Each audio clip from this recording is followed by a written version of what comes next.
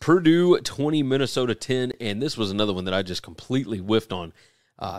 Brutal for Minnesota, who had just been, they looked like the Death Star, honestly, to start off this season. They were smoking everybody.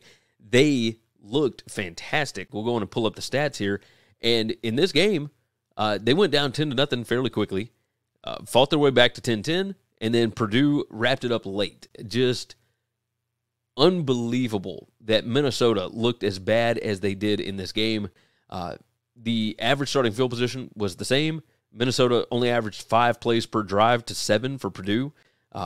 They only averaged 28 yards per drive, and Purdue averaged 35. Like, what Purdue was able to do to Minnesota's running game, we'll go on and move down here. 24 rushes for 54 yards for Minnesota. That is brutal. Now, Mo Ibrahim did not play in this game, so that may have had a lot to do with it. But Tanner Morgan looked awful. I mean, just awful. It's not like Aiden O'Connell was great. He had 2 interceptions. He was 26 out of 39, less than 200 yards passing. He had no touchdowns. Like it wasn't like Aiden O'Connell just had some fantastic game. This was the Purdue defense. Tanner Morgan had 3 interceptions and was sacked twice in this game. He was 18 out of 33, 257 yards, no touchdowns. They could not get this thing going at all. Bryce Williams carried the ball 11 times for 35 yards and a TD. Trey Potts, who has been great thus far this season, 9 carries for 10 yards. They could not figure it out. And, of course, once they were behind, they had to throw the ball a little more than usual.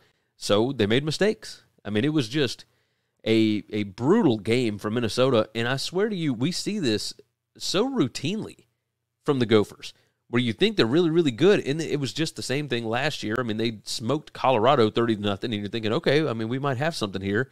And then they come back home and they lose to Bowling Green. Like, Minnesota had smoked everybody, and then they lose at home to a Purdue team that's kind of banged up. What to make of it, right? I mean, it's just a weird situation. Let's read off the stats on this one. Purdue won the yardage, 359 to 304. They won yards per play, 5.4 to 5.2. They won rushing, 160 to 47. They won drive points, 17-0. Minnesota did win third downs, 33 to 29%. They missed a 28-yard field goal try. They had a 4th down failure.